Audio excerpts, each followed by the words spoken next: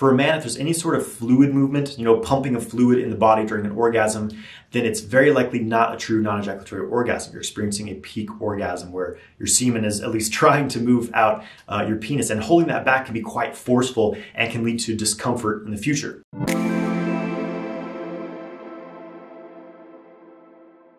Hey, what's up guys? I'm Jonathan White. I'm here to help you master your sexual energy so you can manifest your ideal life. If you want to learn more about sexual mastery, make sure you subscribe to my channel and hit the bell icon to stay notified when I release new videos and go live. Make sure you get my free ejaculation control course through the link in the video description below. So it's come to my awareness that there's some misconceptions around the male non-ejaculatory orgasm and some other dynamics in relation to this. And I say this because of a lot of the questions that I've been getting about this, right? And one thing in particular that's been really standing out to me recently is this concept of nutting up the spine. A lot of guys say this, right? That you're ejaculating up the spine with this internal orgasm. It's very inaccurate. Physiologically in the body, there is no path for the semen to travel from, the testicles, the epididymis, to the seminal vesicles, up the spine. There's no physiological pathway for that to happen. And I think this misconception comes from a lot of the, both the Indian, the Tantric, and the Taoist teachings of redirecting the sexual energy up the spine, redirecting the orgasmic energy up the spine.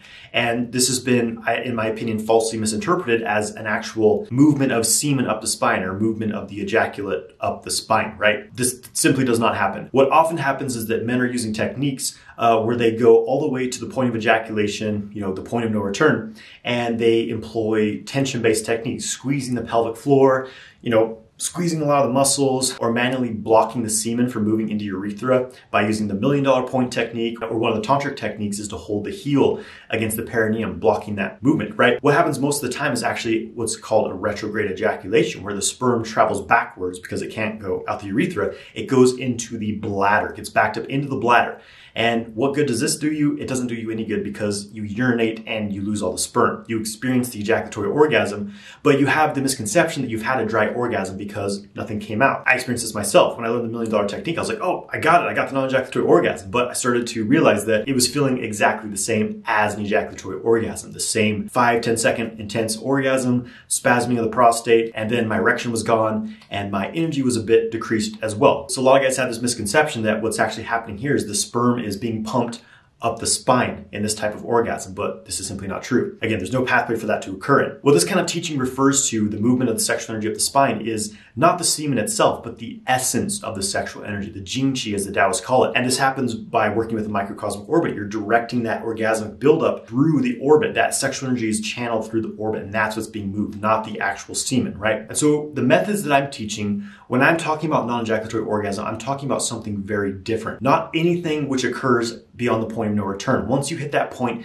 there's often very little you can do to avoid a peak orgasm type experience where your energy moves outwards and you have to recover, right? I'm well aware that the most common technique being taught for men is to go right up to the point of no return, hit it, and then immediately squeeze the pelvic floor for dear life. And that can lead to one of two things. One being a retrograde ejaculation, which I already mentioned, which does you absolutely no good. You might as well just ejaculate in that case. The second case being a very weak ejaculatory spasming in which you don't have a retrograde ejaculation, right? And this is what the goal of most of these practices are aimed at, is this type of orgasm. But from my experience, it's a very weak orgasm and still genital centered. It's still this very fleeting peak orgasm experience. I was never that impressed by it. So the techniques that I practice and that I'm sharing do not involve hitting the point of no return. And this causes a lot of confusion for men because we've been so conditioned around what we expect orgasm to be like, right? I personally, for years, was expecting the non-ejaculatory orgasm to be the exact same sensations, the exact same experience and feeling as the ejaculatory orgasm minus the ejaculation. When we look at the ejaculatory orgasm, it's basically a building up of tension in the pelvic floor area, in the sexual center. The muscles, the nerves, the tissues here, they start to build all this tension as the stimulation increases. Specifically the muscles around the prostate, they start to constrict, they start to tense up. And it's almost like loading a spring. Once you hit your maximum point of tension, you can't hold anymore. The ejaculatory response begins. That spring releases and starts the pumping of the prostate, which is pushing the semen out and you ejaculate. So most men associate this, all of the feelings of this experience as being an orgasm. And that's the only thing that they attribute to being an orgasm, right? But the reality is that this experience of tension building and then releasing through the pumping of the prostate, this is the ejaculation response. This is not inherently the orgasm itself. You can actually have this without having an orgasm, right? Orgasm is something different. It can be very subtle and it can take many different forms. So men attribute that sort of building up sensation as this tension starts to increase in the sexual region. They associate that as being the orgasmic buildup. So the thought process here is, well, I must have to get to that maximum point right around the point of no return, right, to experience any sort of orgasm. And so they go right up to the edge and try to hit the point of no return and somehow have a non-ejaculatory orgasm, right? And this will only lead you to fleeting peak orgasmic experiences, right? The shooting outward orgasm, which if that's what you want, that's fine. But for me, I find these quite disappointing, honestly, you know, at least for that being the primary experience of orgasm, because you lose a bit of energy, or maybe you lose all your energy, you know what I mean? There's a recovery after these. So what I encourage you to do is kind of let go of this attachment to your familiar experience as far as orgasm, as far as sexual pleasure. No longer associating that ejaculatory buildup feeling, which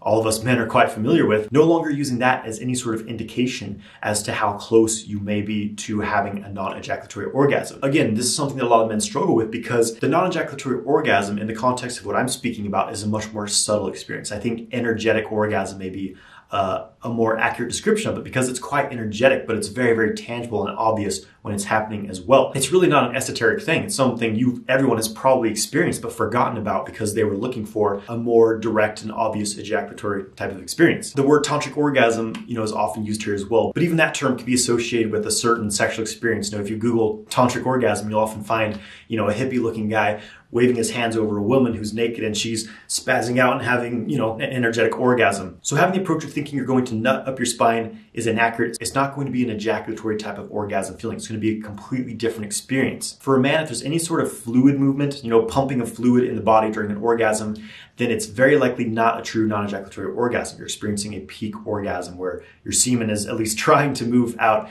your penis, and holding that back can be quite forceful and can lead to discomfort in the future. So I've talked about how to experience the true non-ejaculatory orgasm in many other videos. You can find out more about that, but basically it requires a completely different approach. It's not about trying to reach any sort of edge and, you know, hit the threshold experience, so to speak. It's more about simply allowing the energy, the orgasmic energy, to build, not in an excessive way, not in the way that, you know, it creates this tension response and this physical buildup of tension in the pelvic floor. It's something much different. Rather than something that happens over a short period of time, you know, the peak orgasm, obvious beginning, obvious duration of it, obvious end to it, it's more subtle. It's more like a threshold that you move beyond and suddenly you're in this brand new experience, but you can't get there by force. You can't get there by even necessarily specific technique, right? It's something that you really must open your system up to and prepare the body for. That's why sexual kung fu it's holistic training. There's a lot of preparatory groundwork to open up to higher orgasmic experiences, which is very important. And if you're not doing these things, your experience will be limited, right? So things like qigong, meditation, opening the channels of the body.